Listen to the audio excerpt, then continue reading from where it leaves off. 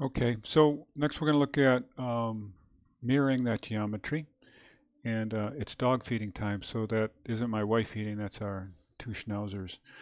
So here we have just a visualization of what we're talking about. Very easy to mirror the geometry once we've created.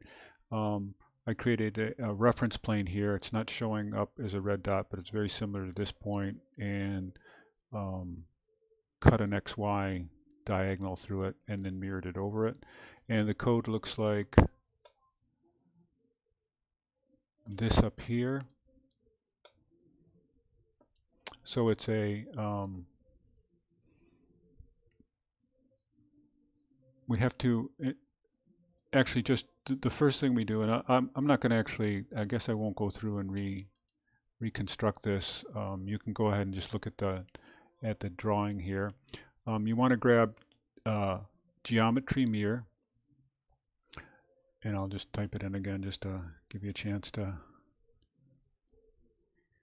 oops.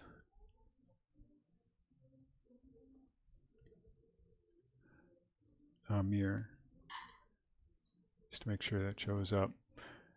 And there are a couple of other ones, but the one we want is the one that allows us to put in a geometry in a plane. And the idea is that we're actually sticking in all the geometry, just the same geometry that we used to create our original, and that's a list create. I haven't added that to the direct shape by geometry yet, but we'll feed that back in again just as we finish this off. So the idea though is that this needs a mirror plane, and the way we do that is we have to create a vector, and the vector is a vector that goes in both the XY direction the same amount. We're really moving out through space in a diagonal, and we're not moving vertically, so we're only moving left and right. So we're just creating a diagonal 45-degree angle, and we need to establish a starting point. So if I actually turn this on, you'll see that that starting point should be here somewhere. Get the highlight. It should be down in here. I'm not sure why that's not actually showing up. And that's related to the, well, it might be this point up here. Let me see what we, because we're feeding that in from a points by coordinate, which is really the wall length. If we go way over to this side, you'll see that it's the face width. So we're up at this is out here 97 feet from the 0 point. So that end of that line should be, or that point should be showing up right there. Let's see what that point actually says. I'll do a watch box.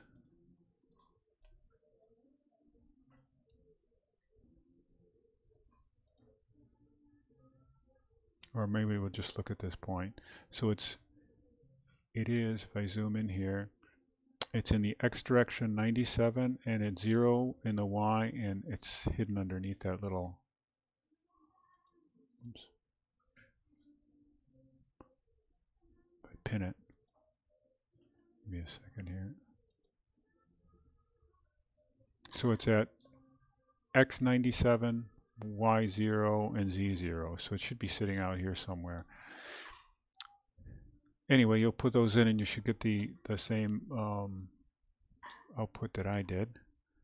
And I'm going to go ahead and I'll do one more step with this. So this gives us our reflection on that. And it's not showing up in here because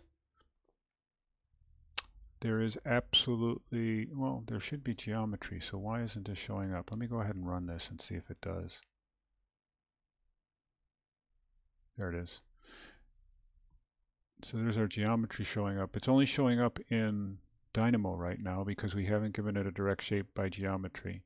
So I'm going to take and make another list create. I'm going to duplicate this one. Oops.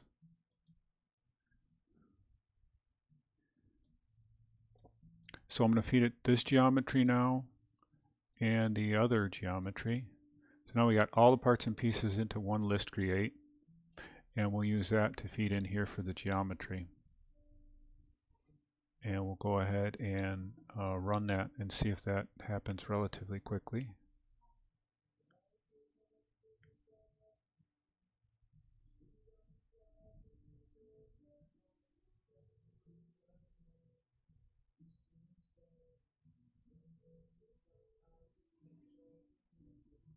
Well, when the screen refreshes, that's usually a good sign.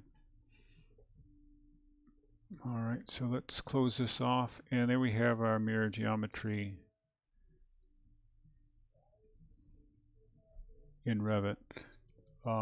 We have this kind of an idea of an intersection of these two pieces of glazing, and we've got a strut that's coming in both directions, and that somewhat disappears when we go to a higher resolution of that setting.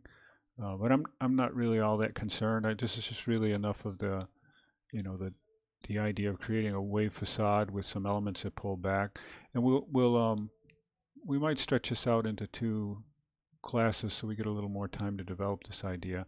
But the next thing now is then to go in and add the glazing to this. We'll do that in the next clip, and then we'll start to look at creating the elements on the site to come up with a kind of a final presentation.